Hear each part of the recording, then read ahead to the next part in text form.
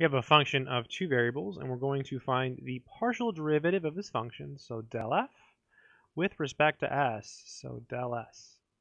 So when you find a partial of a function with respect to a variable, you treat all of the other variables as constants. So here, this r is a constant. You pretend it's a number. So when we take the derivative, it's just going to hang out. It's like a constant. It is a constant. So r times. And now the derivative of the natural log. Well, if it was just the natural log of x and you took the derivative with respect to x, you would just get 1 over x. So here it'll be 1 over all of this stuff.